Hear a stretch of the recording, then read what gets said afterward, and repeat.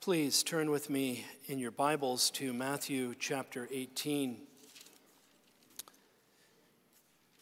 Matthew chapter 18. I'd encourage you to keep your Bibles open with me as we go through this passage together this afternoon. Matthew chapter 18.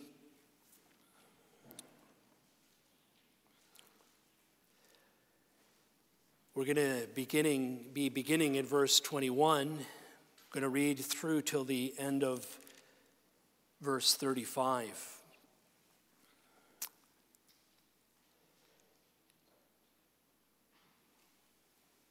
Matthew 18, beginning in verse 21.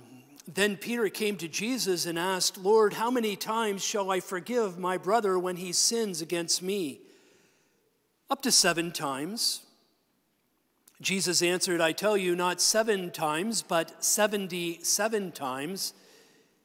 Therefore, the kingdom of heaven is like a man who wanted to settle accounts with his servants. And as he began the settlement, a man who owed him 10,000 talents was brought to him. Since he was not able to pay, the master ordered that he and his wife and his children and all that he had be sold to repay the debt. So the servant fell on his knees before him. 'Be patient with me,' he begged, 'and I will pay back everything.' The servant's master took pity on him. He canceled the debt and let him go. But when that servant went out, he found one of his fellow servants who owed him 100 denarii. He grabbed him and began to choke him. 'Pay back what you owe me,' he demanded. His fellow servant fell to his knees and begged him, 'Be patient with me, and I will pay you back.' But he refused. Instead, he went off and had the man thrown into prison until he could pay the debt. And when other servants saw what had happened, they were greatly distressed and went and told their master everything that had happened.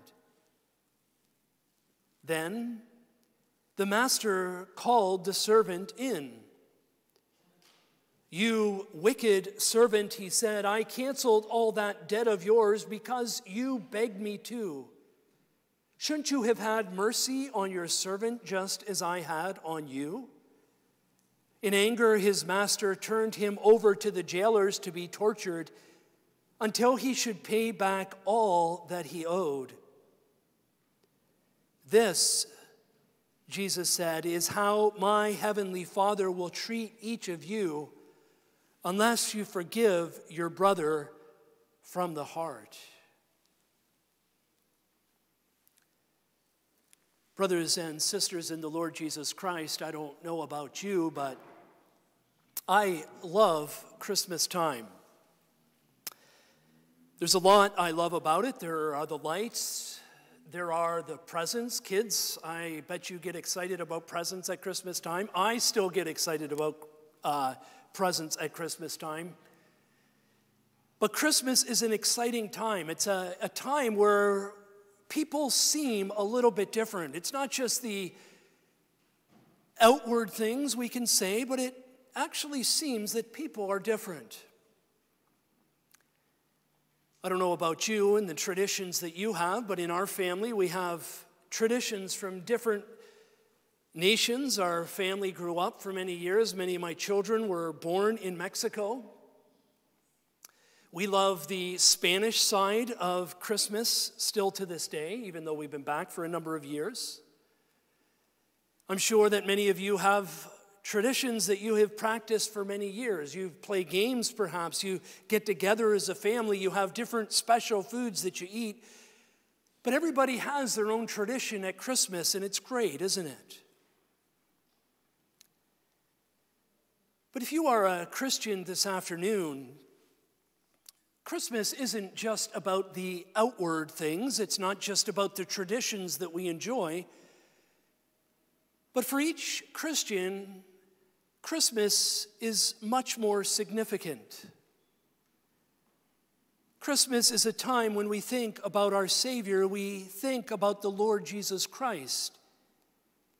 It's a time when we think about his miraculous birth and the events that surround how he came to this earth. Many times in our churches, we take many weeks to think about these things year after year after year. They're that important to us, that precious to us. But brothers and sisters, Christmas really is a time when we celebrate the coming of Jesus Christ, not just his birth, but also his life and his work. Christmas is about the peace that God the Father brought through sending his Son, Jesus Christ, to this world to save his people from their sins. And brothers and sisters, that peace that we experience as Christians is what we want to talk about this afternoon. A special peace, the peace that we have with God and the peace that we have with each other. And this afternoon, we're looking at not a Christmas passage at all, specifically, but we're looking at a passage, Matthew chapter 18, that speaks about our relationship with the Lord and our relationship with others. And the title that I've given the message this afternoon is The Power of Forgiveness. The power of forgiveness. And the context of Matthew 18, no doubt you may be familiar with. If you go back to the beginning of chapter 18, there the disciples were speaking to Jesus about who it was that was the greatest in the kingdom of heaven. They were discussing it together. They wanted to know this great truth, this important truth in their minds. They came to Jesus with this question, and he, if you remember, he called a little child and had that child stand in front of them. And he said, I tell you the truth, unless you change and become like little children, you will never enter the kingdom of heaven. Jesus was teaching about the humility that was necessary for the Christian to have to understand their need for the Lord. Jesus goes on to tell a story of the parable of the lost sheep. He then goes into a section where he explains what it is to happen, or what is to happen in the church when there is division, when there are problems. He speaks on verse 15 about the brother who sins against you. And this is a passage that we use often in the church, especially when there is division, when there is problems, when there are issues that need to be resolved. We learned there that it's not okay for us to just go after someone when they go after us. When someone speaks against us or someone has something against us, it's not okay for us to lash out against them, is it? It's not an eye for an eye. It's not okay to do what others do to us. Jesus says there in verse 15, he says, if your brother sins against you, you need to go to him, you need to show him his sin, first of all, just between the two of you. Jesus then goes on to explain that if it doesn't work, if the issue is not resolved in that moment, as it should be, as you should try to do, he says, then you need to take someone else. Someone else has to come alongside you. Someone else has to hear what you are saying so that the two of you might be able to bring the issue to an end, the matter to a close. Jesus then goes on to explain that if it still is not resolved, then it needs to be taken to the church. The leadership in the church need to get involved. A matter has to be decided by more than just one or two, but by the testimony of 2 or 3 witnesses. And brothers and sisters, we use this passage oftentimes when we have these kind of communications, miscommunications in the church, when we have problems in the church, don't we? great steps to take, necessary steps to take, ones that help us resolve issues, ones that help us resolve problems. Now, Peter, no doubt he heard the teaching of Jesus on how to resolve these divisions in the church. Then he came to Jesus with another question. And that's where our passage begins. He asks the questions, Lord, when someone comes against me, when someone sins against me, what is it that I'm to do? Am I to forgive that person 7 times? There's no doubt when Peter asked Jesus this question, he was thinking in his mind, well, Jesus certainly is going to think that I'm a very patient and loving person to be able to actually forgive someone 7 times in a row. But what was the response of Jesus? Jesus said to Peter in verse 21 or 22, he says, I tell you, not 7 times, but 77 times. Now, there are some who would say it's probably not even 77, it's 7 times 70, 490 times. Either way, what Jesus is saying is, look, forgiveness is not just to happen a few times, but the Christian needs to understand that they are called to continually forgive. Now, if we're honest, brothers and sisters, we know that this is not an easy thing. All of us in our life have had times when we have come to an impasse, when we have come to a point where we feel that we're not able to continue in a relationship with a person. Especially at Christmas time, there are many who begin to think about those broken relationships that were not resolvable. And even as Christians, we understand that it is a very difficult thing to forgive someone from the heart. This is not a light thing Jesus is talking about. This is not something that's superficially done. And in order to understand this passage well, we need to understand that Jesus tells this story about the servant and the king in order to make it crystal clear exactly what he was teaching.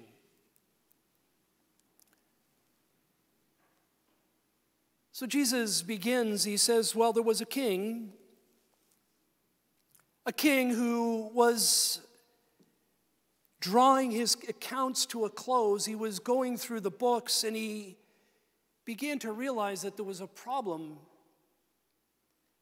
that there was a servant of his that was responsible for much of his possessions,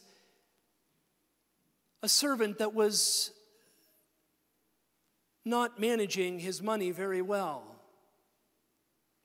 It says in our passage that this servant owed a great deal of money, many thousands of talents of gold.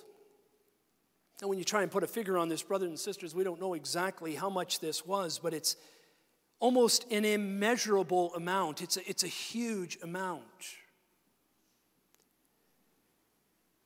And it says the king called this man in. He called him in to give account for how he had spent that money, how there was this deficit in the books. And it says that this man basically had no answers. We don't know what kind of business he was in. We don't know how he was able to misspend this amount of money, but simply he was not able to give an answer to the king that was satisfactory. And verse 25 says, since he was not able to pay, the master ordered that he and his wife and children and all that he had be sold to repay that debt. The servant, of course, was devastated by this news, not surprised But devastated, he knew what it meant to be sold into slavery. This was something that was common in those days. And it says in verse 26 that this servant fell on his knees. He cried out to the king. He said, "Be patient with me, and I will pay back everything." And verse 27 gives the response of the good king. The king, it says, took pity on him, had compassion on him. He understood the dire straits that this servant was in. It says that he canceled the debt and he let this man go. And we can only imagine how this servant felt, knowing that he had owed all of this money, an immeasurable amount of money, yet the king had pity on him.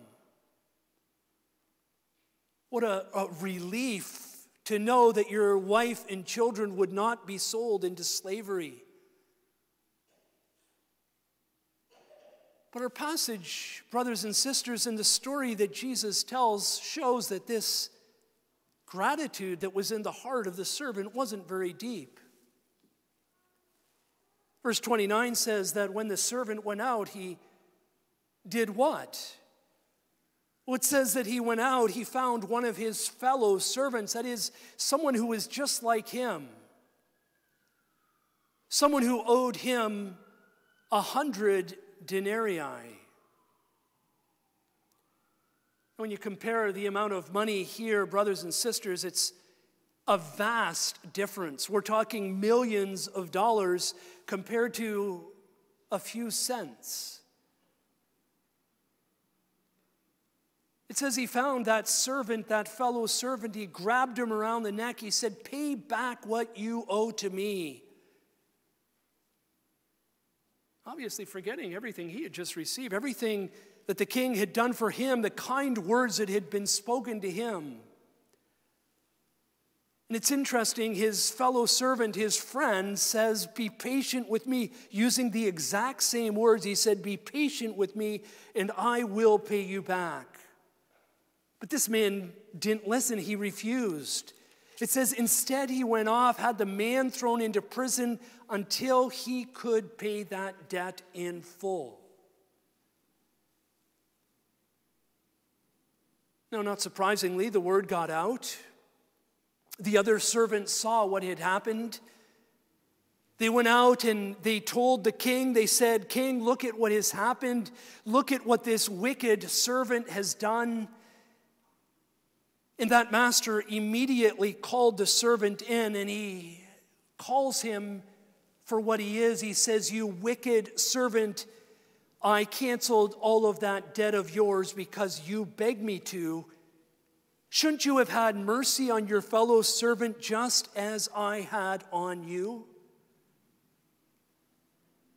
It says that the master was angry with him. He turned him over to the jailers to be tortured until he should pay back all that he owed. Now, brothers and sisters, as this story comes to an end, it's rather a crash landing, isn't it? It's a sudden, dark ending to an otherwise interesting parable. But Jesus, as the perfect storyteller, what he was doing was making a very strong point. And we need to stop and ask, as we do after every passage of Scripture, we need to ask the question, what is it that Jesus wants us to understand? What is it that Jesus is teaching about forgiveness? What is it that is essential for us to walk away with after we read this parable? And there are 5 things that I would like to point out to you this afternoon. 5 lessons that we can learn from this parable of the ungrateful servant. And the first is how much that we have been forgiven. Many times when we think about our own sin, brothers and sisters, many times we tend to take it quite lightly, don't we? Yes, we understand that we are sinners. Yes, we understand that we don't do things as we ought. Yet many times we don't fully understand the weight of our sin. In Romans 3:23 it says, "All have sinned and fallen short of the glory of God."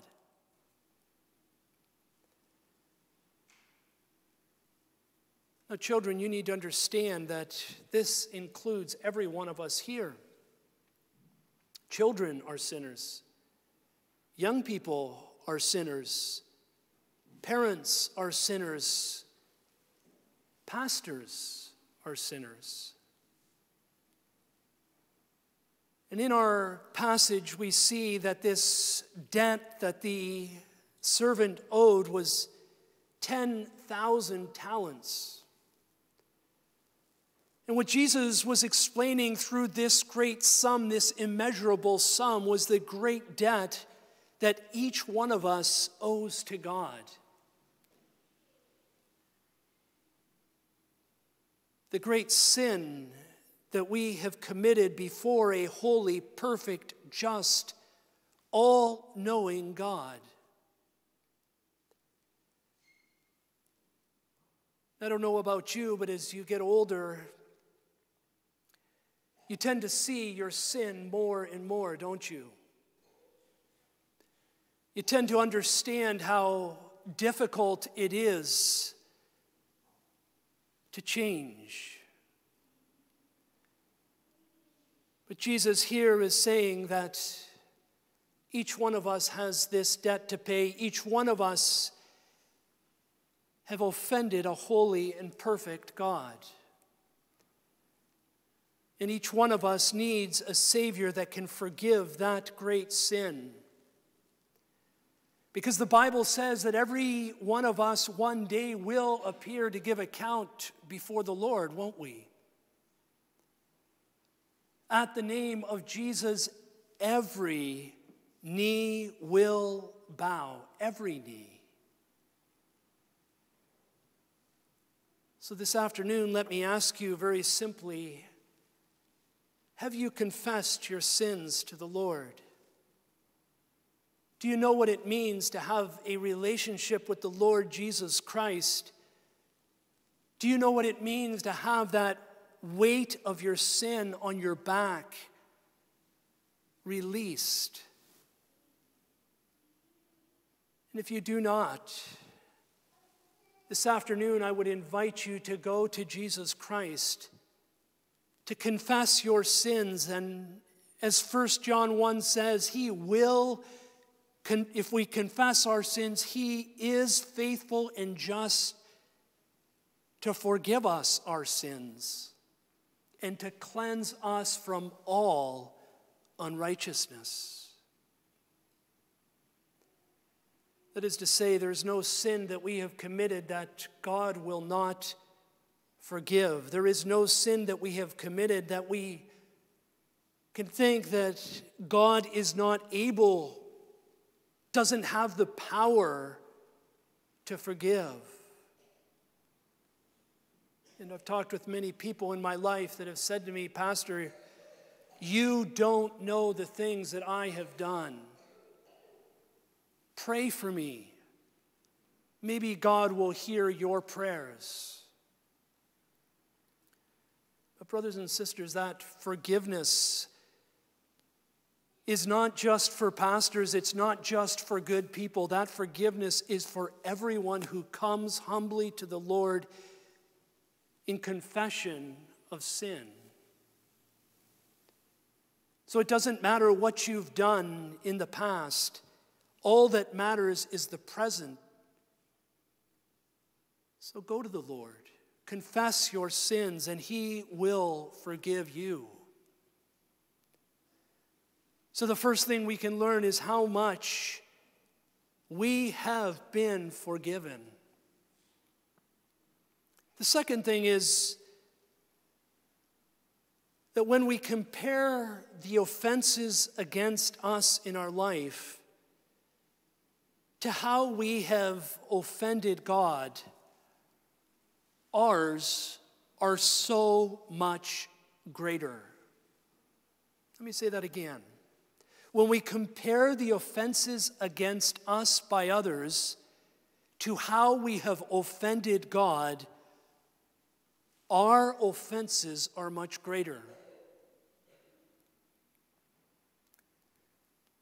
When we look at the passage in the story that Jesus told, we see the attitude of the ungrateful servant very clearly. He had just been forgiven a great deal. He had just had a great sum completely forgiven. Yet he turns around and he finds the closest guy, someone at his own level, and he puts his hands around him and begins to choke him because he hasn't paid him a few cents back to him. And when we look at our own lives, brothers and sisters, when we look at our own problems with people and the offenses that have been committed against us, so often we have that same attitude, don't we? We forget about the gracious God that has forgiven us many, many times. And we tend to focus on that one insignificant detail, that one small thing. And we can't get it out of our head. We can't leave it alone. We feel like we have to go after that person.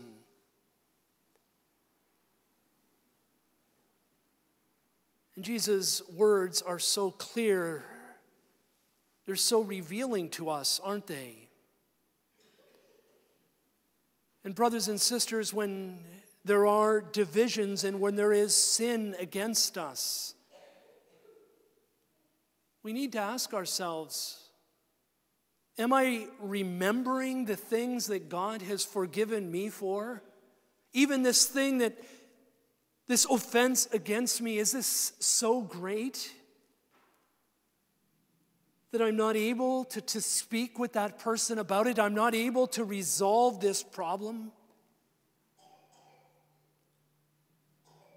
One of the things that was so sad in the time of COVID was to hear stories of those who were apart from their family and they were saying goodbye over a ventilator on a screen. And even when they had the opportunity to resolve the problems, they didn't think it was that important until they realized that they were in the process of dying, and suddenly they began to reach out.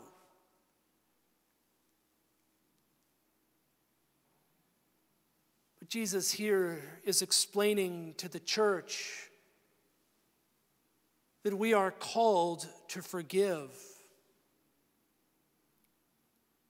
That a gracious, loving God that has saved us and forgiven us from so much now equips us and enables us to begin that forgiveness process with those around us. We need to understand, brothers and sisters, this is not optional. This is not optional. Look at what verse 33 says. It says, "Shouldn't you have had mercy on your fellow servant just as I had on you?" Verse 35, "This is how my heavenly Father will treat each one of you unless you forgive your brother from the heart." This man had to pay for his sins in the end. The king was just. The king made him see just how wrong he was. Forever he was going to have to pay back for the rest of his life. There was no way out for this man now. We need to understand as a church that forgiveness is not optional.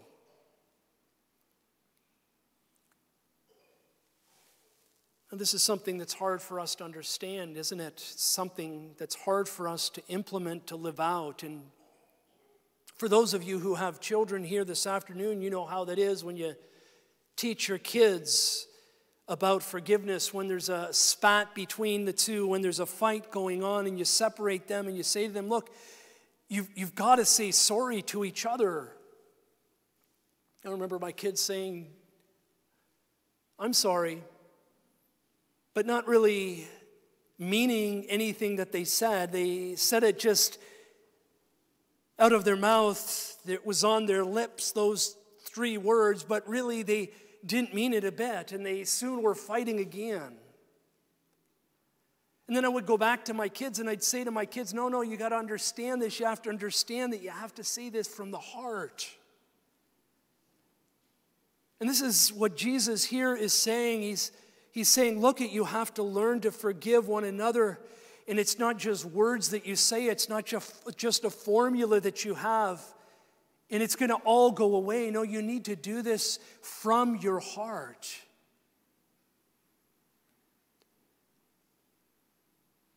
And brothers and sisters, that's not an easy thing to do, is it? Maybe you've had a broken relationship in your life for a long time and you've not been able to resolve it. To go back to that person again, to begin that process again, isn't easy. But this is what Christ calls us to. This is the desire that he has for the church. And it's not just forgiving once or twice. It's, again, this concept of 70 times 7, of forgiving again and again. Now, for us, oftentimes we just want to quit, don't we? I know many times I hear from leaders in churches and they've said to me, this person has offended time and time and time again. What do we do with this person? Pastors sometimes have those who don't agree with them and come after them and criticize them. And as a pastor, it's hard to continue to talk to that person, to continue to forgive that person. In marriage, we know that this is a concept that we need to practice not just once in a while. This is something that we practice day after day after day. Forgetting the past and going forward. Forgiving and keeping on forgiving.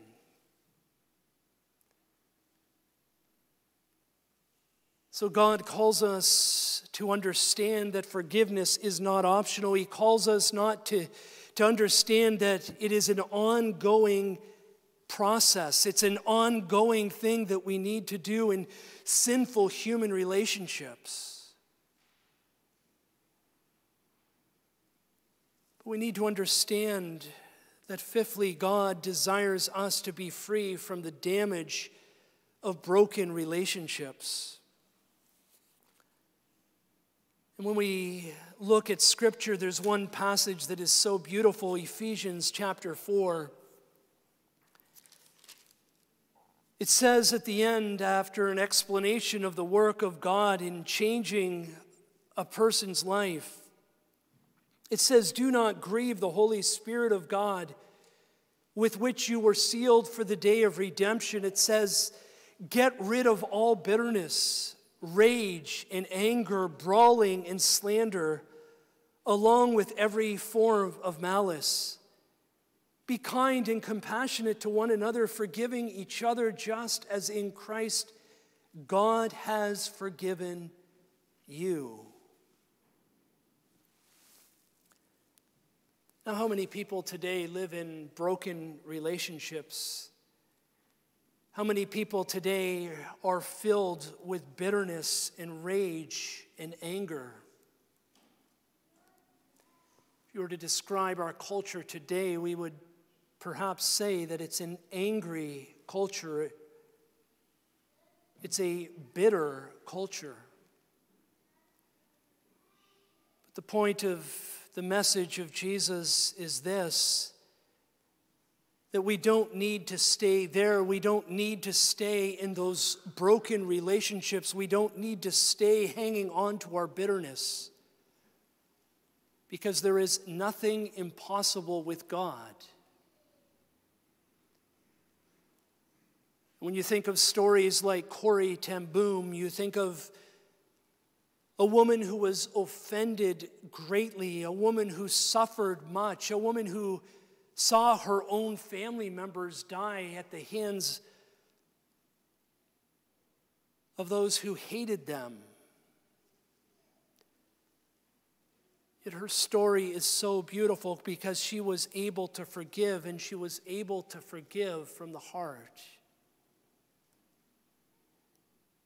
And that's the point of Jesus here in Matthew chapter 18.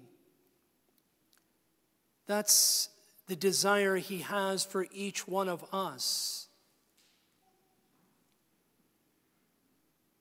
So, brothers and sisters, as we live our lives out, we need to remember how much we have been forgiven, that the offenses against us are not near as heavy or as weighty as we have forgiven, as we have offended God. We need to remember that forgiveness is not optional. We need to remember that we are to forgive and keep on forgiving. And that we are to remember what Christ has done for us, and so live in that loving relationship with those around us. And I pray this afternoon that that would be the reality in your life and in my life. May God give each one of us here the grace to forgive as we have been forgiven, with the same graciousness that God has shown to us. Not just the first time, not just the 7th time, but unto the 77th time or the 490th time. May that be true in our marriages. May that be true in our families. May that be true in our churches. And brothers and sisters, as the world looks at the church, when they see this kind of attitude, when they see this kind of forgiveness taking place, let me tell you, they're going to take notice. When they see a unity and a love and a caring, they're going to ask the question, well, what is going on? Why is there such a change? What is happening in that body? What is happening in that family? I want to know. And it's then that we're going to be able to explain to them why Jesus came to this earth. That he came not just as a baby, but he came as a Savior to put us in relationship with him and to put us in a proper relationship with each other. May this be true of each one of us. May this be true of this local body. May this be true of the Church of Jesus Christ today. Let's close in a word of prayer. Father in heaven, we do thank you, we praise you for these words of instruction to the church. And Lord, we confess that they are very difficult for us. We confess that we so quickly hold grudges, we so quickly remember offenses. We so quickly want to wrap our hands around others in anger. Lord, help us to remember our great sin against you, and Lord, how much we have been forgiven through Jesus Christ. And Lord, if there is a person this afternoon that does not know you, Father, we pray that today would be the day that they would come into relationship with you.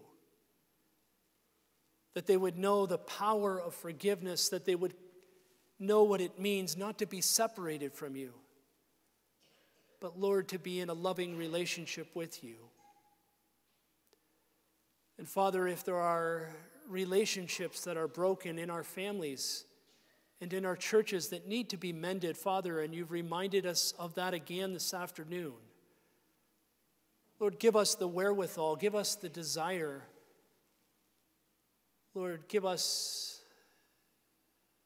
the ability to speak about even very difficult things in the past, so that in the future we may walk together. And Father, we thank you for the power to forgive. Lord, that you don't desire us to live in bitterness and anger and rage, but Lord, that you desire us to live walking in the Spirit, guided by the Spirit. Lord, use us in this way, we pray. Help us to see that reality in our own lives, we ask. And we pray this in Jesus' name. Amen.